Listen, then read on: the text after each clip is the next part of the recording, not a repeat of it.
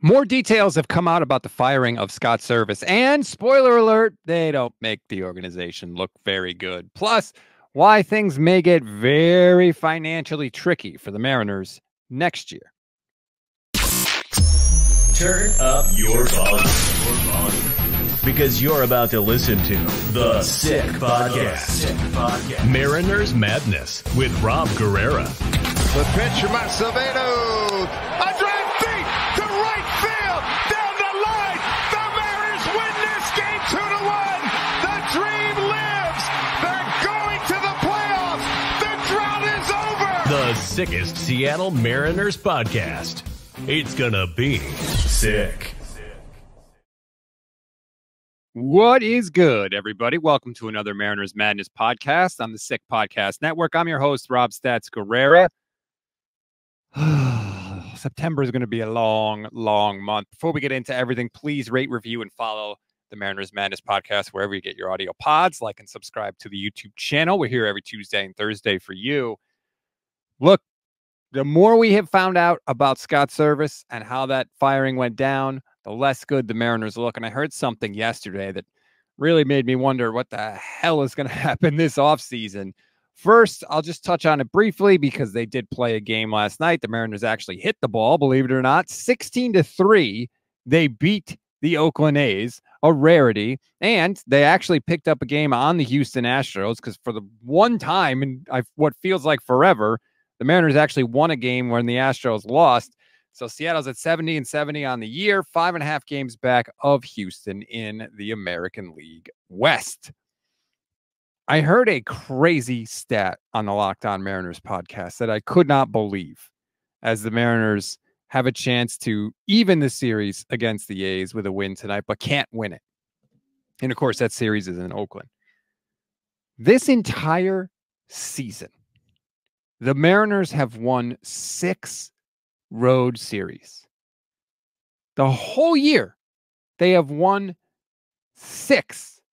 One of those, by the way, was a 2-game series against the Padres, and the other was against the White Sox.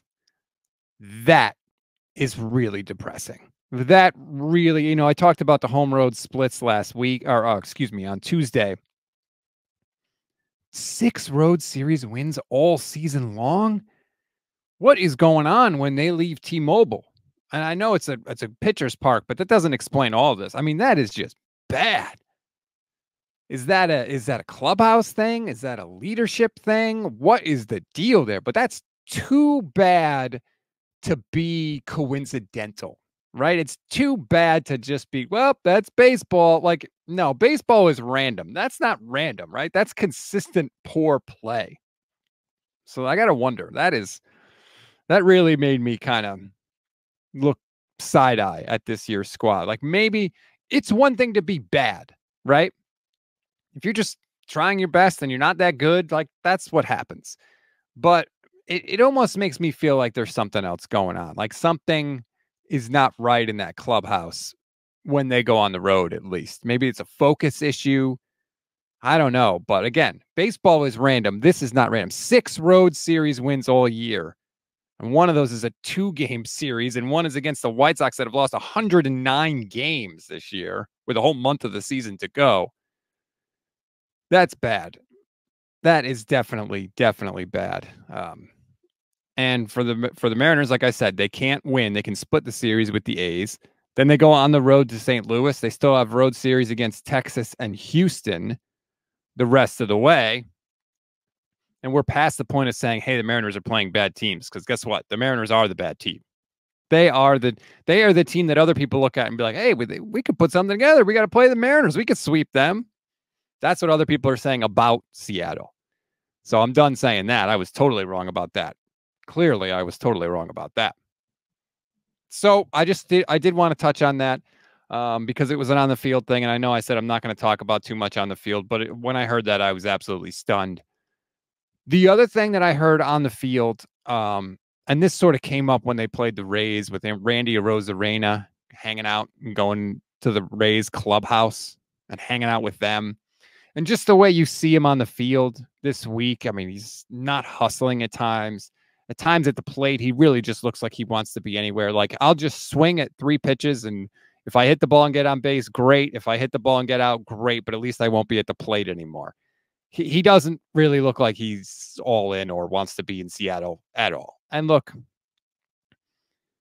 I can't say I blame him, right? Like, first of all, he was traded there during the season. He had no control over that. So it's not like, well, he chose to sign in free agency and now he's having remorse. No, like he never chose to come to Seattle. He had no choice to come to Seattle. I get that. I get his family, I believe, is still in Florida. So that's obviously a very difficult situation. That sucks, frankly.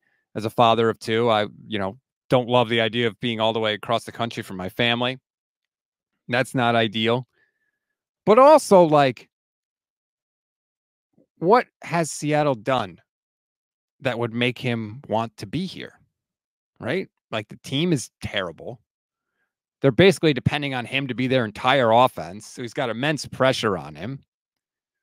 The ownership stinks. The vibes in the clubhouse are off. They just replaced their manager. Like, what exactly is attractive about Seattle? You can't hit there, right? It's a terrible place to hit. So you got all this offensive pressure on you, and you're playing in a stadium that basically is where hitters go to die. So I get it if Randy Arozarena is not all in. Now, that doesn't excuse not hustling. You're still getting paid millions of dollars. You need to be a professional, which you're supposed to be, and hustle. That's the one thing that should never change. But just the whole idea that, like, does he really want to be here? Like, no, I don't get it. And the problem is he's going to be there next year, or I should say he's under contract. So I'll talk a little bit more about that later. It's going to come up as I talk about the future of this organization. Regarding Scott Servais and that whole situation, I heard Ryan Divish with Jason Puckett on his podcast, which is excellent, by the way. You should definitely go and listen to that. Not now. This is our time. But Divish said through his sources that Jerry Dipoto, from what he could piece together, was not the source of the leak about Scott Servais, which of course caused Scott Servais to find out he was fired via social media instead of a phone call from Jerry Dipoto. Divish said he heard it was somebody in the ownership group, which more than likely, Divish didn't say this, but Puckett kind of put it together on the podcast, probably means John Stanton, which is just unreal. Like, just shows such a lack of professionalism and just seriousness, right? That is such a weak ass move. If John Stanton, the owner of the team, leaked it to Ken Rosenthal, like, have a little class. It just shows somebody that's never really been in that situation themselves and has no sense of how they would want to be treated.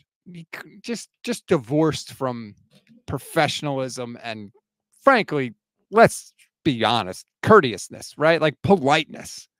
So if that's true, and I have no reason to doubt Ryan Divish, that is just an ugly, ugly scenario for the Mariners. And again, like, we talk about attracting people and why people would want to be here. Like, I keep saying it, the fish stinks from the head, man. Ownership on down. It's just unprofessional, unserious, every step of the way. It's not surprising, right? Like, that's what happens when your leadership is poor. Attitude reflects leadership, to go remember the Titans on you, quite frankly. So if that's true, that was just sad and depressing. But the other thing that they kind of pointed out, and I hadn't put this together yet, and that's my fault, so I'm glad that they did, is next year's prospects are looking a little bleak. And by a little, I mean a lot. Basically, the team that has no money, or refuses to spend their money, more accurately, is about to get a lot more expensive because of arbitration and guys entering their arbitration years. For example, Logan Gilbert going into arbitration years, Cal Raleigh, George Kirby, Miller, Arozarena, all going into, and if arbitration, for anyone that doesn't know, is basically the team proposes a salary to pay a player, the player goes through, and both sides really do this. What they do is they go through baseball and they try to find a comparable player, and they say, hey, we're going to pay you this salary because that's what this guy that did similar things makes. And the team always picks a low salary, obviously. The player and his agent always pick a high salary, and that favors the player for somebody that makes a lot of money. And then an arbitrator picks which one wins. There's no middle ground, right? It's which one or the other who makes the better case, and then bam. Well, here's the thing. All those guys that I just named are really good players. So they're probably more than likely going to win their arbitration cases, which means their salary is going to be a lot more expensive. So Logan Gilbert, next 3 years, arbitration. He's probably going to go from making like $4.5 million to somewhere around $9 million. Cal Raleigh made like 800 grand this year. He's got the 4th most home runs of any catcher in his first 4 years I think he's got the 2nd most home runs of any catcher in his first 4 years in the history of Major League Baseball. Think he's going to get a raise? George Kirby, he'll probably go up to about $4 million. I know he's really kind of had a rough end of the year, but still obviously deserves way more than he's making. Bryce Miller is going to be super too, so he's going to have 4 years of arbitration coming up. Randy Arozarena is probably going to make more money in arbitration. Divish said he could go from like $9 to $12 million. Plus, you factor in the other contracts that they have on the books, right?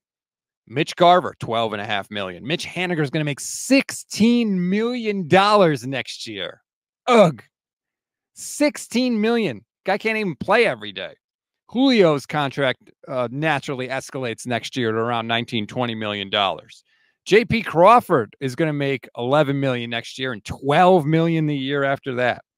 And of course, Luis Castillo is going to make $72 million over the next 3 years. The point being, this team never spends money, but they are going to be forced to spend a lot more money unless they trade everybody, which I highly doubt they would do that. They may trade one or two to try and tamp down costs, though. Don't be shocked if that happens. But the point is, this team that doesn't want to spend any money is going to be forced largely to spend a lot more money on the same players, and they're not going to get any better, right? Because it's the same guys. So then do you think on top of that, they're going to go out and make a bunch of free agent signings and spend even more money? Hell no. Hell no. So when you look at the prospects for next year, as we're supposed to do, you say, what can be different, right? Like, all right, this year was a lost cause, right? Disaster of a year, whatever. Let's hope springs eternal. Let's look to 2025. And it's like, well, guess what? It's going to be the same dudes, really. And you could say, well, everyone had a down year. They can't have 2 of those years in a row. You want to make that bet? You really want to make a bet on the Mariners not to continue to find a way to lose? I think history has shown that's a losing bet. You might as well just flush your money down the toilet.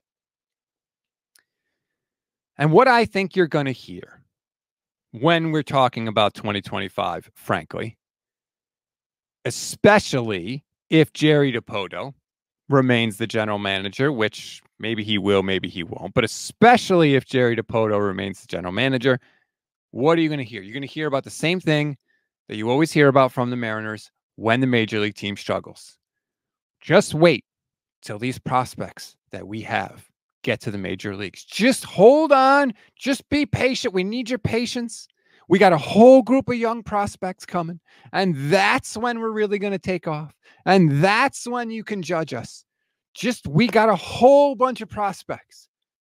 And you may be like, well, prospects like who, right? Whole bunch of prospects like Steve Barron and Jeff Clement and Evan White and Dustin Ackley and Austin Jackson. Just wait for those guys to come. Nick Franklin, he's really, oh no, wait, I'm sorry. Those aren't current Mariners prospects. That's a list of bums that they were giving me 3, 4, 5, 6, 7 years ago. Right? I've seen this movie before. So I don't want to hear about Henry Ford and Cole Young and Johnny Farmello and Colt Emerson. I don't want to hear about that. I have heard it before. And I don't care how good they're doing in the minors. I don't care how many home runs Montez hits in the minors. I don't want to hear about that. I have been sold that bill of goods before. And it's bullshit. And it always has been.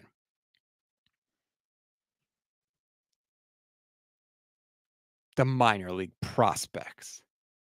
It's such a con with this team. Oh, the major league team stinks. Look at the prospects.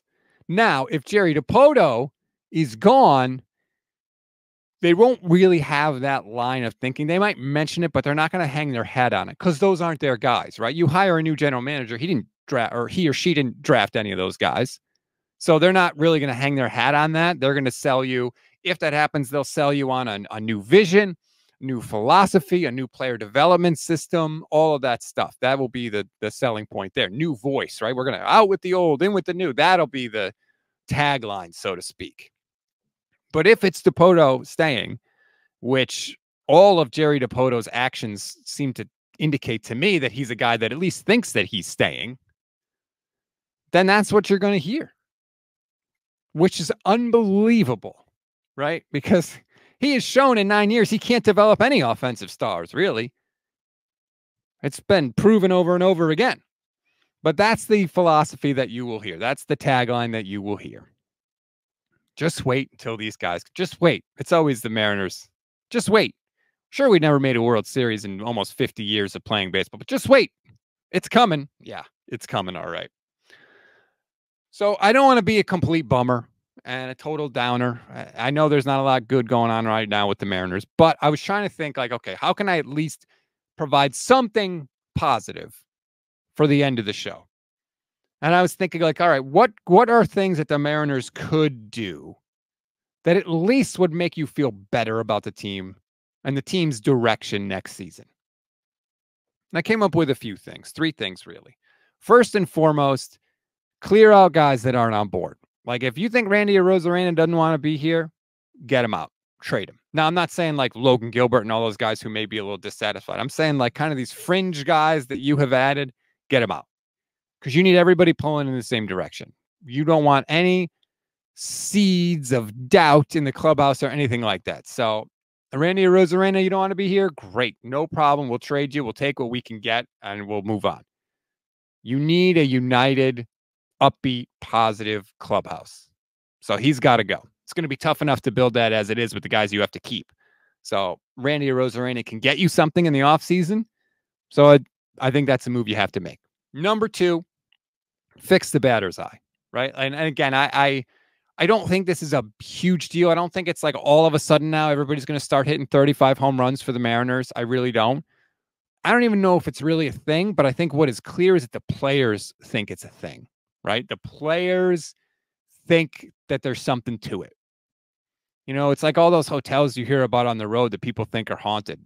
They're not really haunted because that's not a thing. But if players think it is and people think it is, then essentially it is. It becomes that, right? And so if you have this perception with T-Mobile that there's something funky with the batter's eye and that's stopping a hitter from being good, you have to do something to try and change that. Change the way it looks, change the angle, come up, whatever BS you have to sell, but you need to do something to make people think that something's going to be different. Because you don't want the Mariners in their head to be like, this damn batter's eye. It's so terrible. You know, if they're struggling, they could just blame it on the batters. Like, you got to get rid of that. And you got to get rid of that for the perception of people that you're trying to get from the outside. And that's a huge part of it, is you have so much bad word of mouth now that you have to do things to combat that.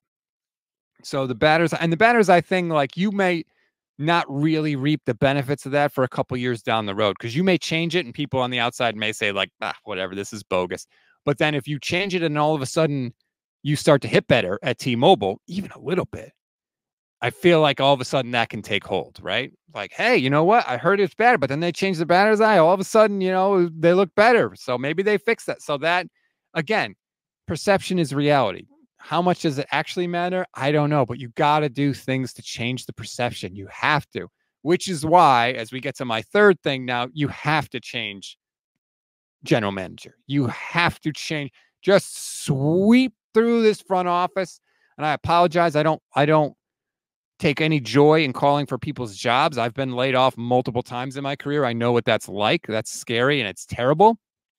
But I'm putting that as, I'm just saying purely from a fan perspective here.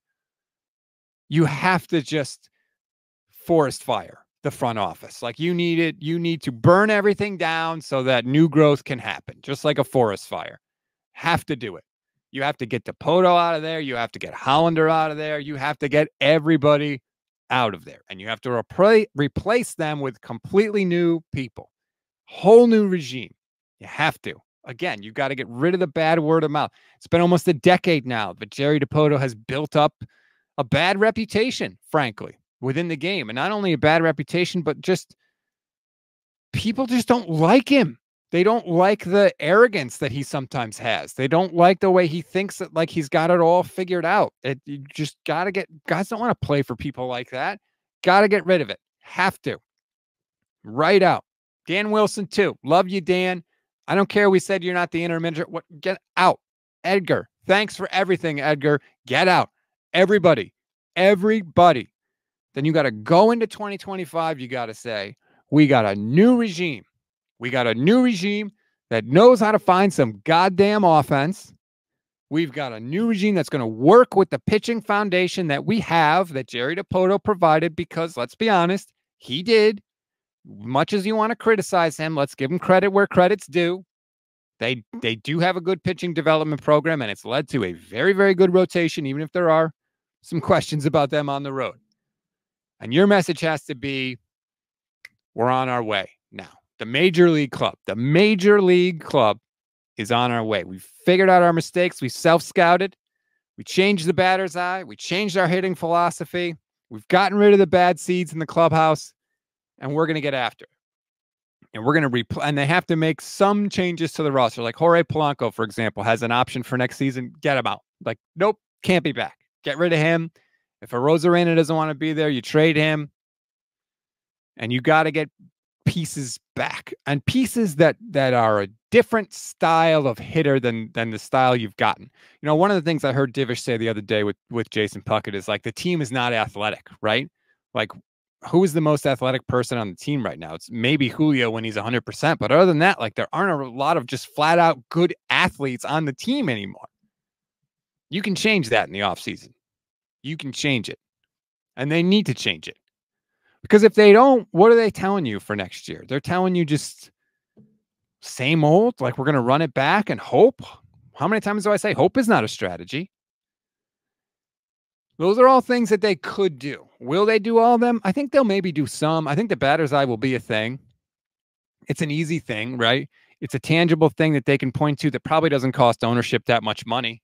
And they could say, look, we're trying, see?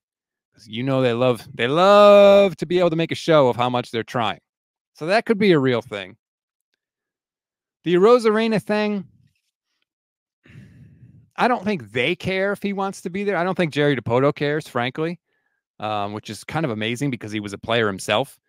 But I think that will come down to flat out what they can get in return. If Jerry can get a decent return, I think he would have no problem. We know Jerry likes to trade. So we will see. Thankfully, the Mariners have 2 more road series, so at least we won't have to endure that. Or 3 more, actually. I forgot about the St. Louis, Texas, and Houston.